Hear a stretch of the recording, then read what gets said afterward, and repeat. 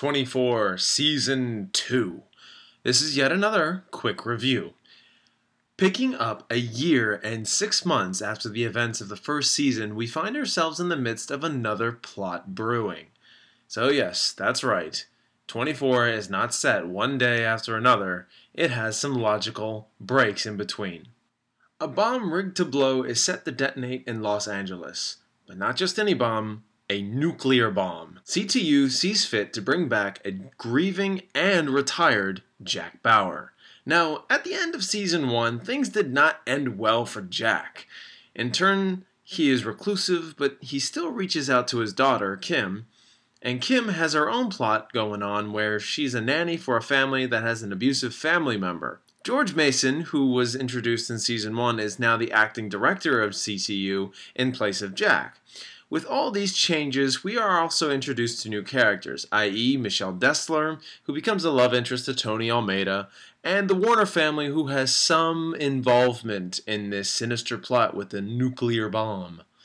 From the pilot to the very last episode, we watch in long, drawn-out fashion everything coming into place. Where I loved Season 1 for its style, dialogue, plot, characters, and intense sense of desperation, Season 2 makes Season 1 look like an edge-of-your-seat thrill ride. 24 Season 2, for me, and only me, was a weak installment. Say what you will, I know there are some Season 2 lovers out there. I just simply did not care for this plot. From the first hour to the 24th hour, I was either bored, perplexed by the plot, somewhat into what was going on, but overall, I was truly uninterested in Season 2. I really feel like I need to justify a few things here.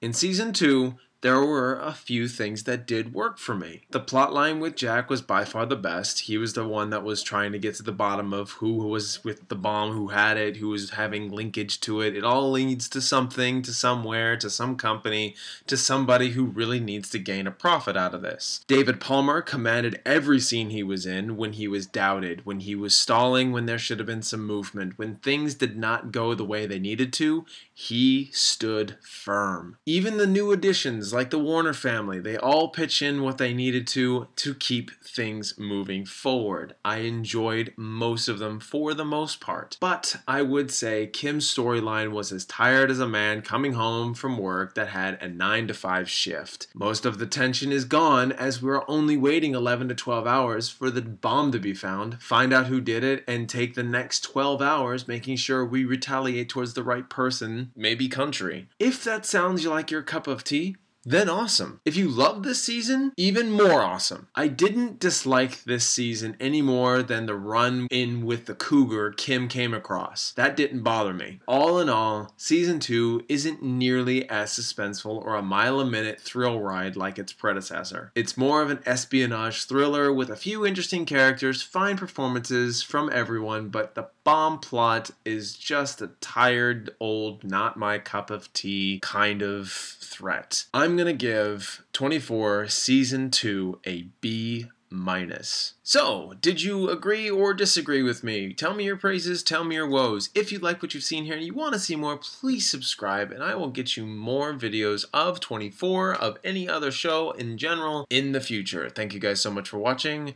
Until next time.